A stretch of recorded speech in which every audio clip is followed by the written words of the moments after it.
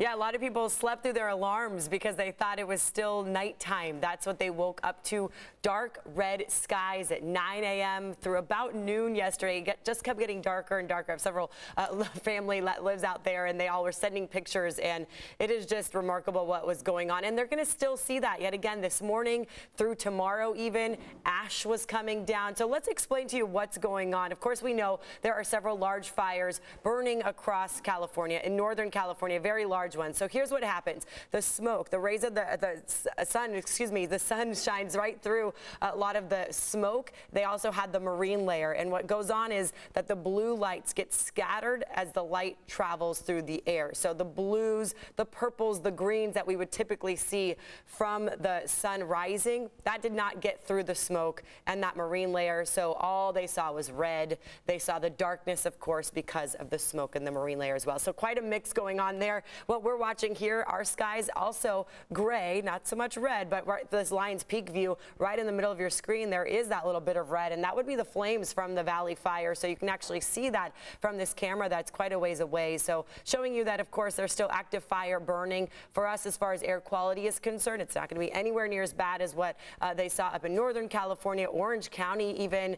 throughout LA. They've been dealing with poor air quality. For us, we'll be in the moderate range. So there's still going to be some particulate matter in the air. You don't want to spend too much time outside when times like this, but a lot of our smoke is coming from this fire. This is the Bobcat fire. So this view is Mount Wilson. That's north, of course, near Pasadena, Sierra Madre area, and that's the fire burning in the Angeles National Forest. So the air quality folks are saying that our gray skies, not necessarily from the Valley Fire, it's from this massive fire that's burning, you know, over 100 miles away from us. But of course, the wind pushing it from the south, or excuse me, from the north to the south into San Diego. What we're going to see as far as our winds are concerned, we'll have a little bit of a land breeze throughout the morning. That's coming in from the mountains down into the foothills. Not too strong, not what we saw yesterday, but by this afternoon, we'll get that onshore flow again. That's the sea breeze that we typically get in the afternoons, and that may bring our wind speeds 10 to 12 miles an hour. Temperature-wise, in the inland spots, Ramona, El Cajon, Alpine, you'll be warmer, low 90s, Poway 91, Escondido 91.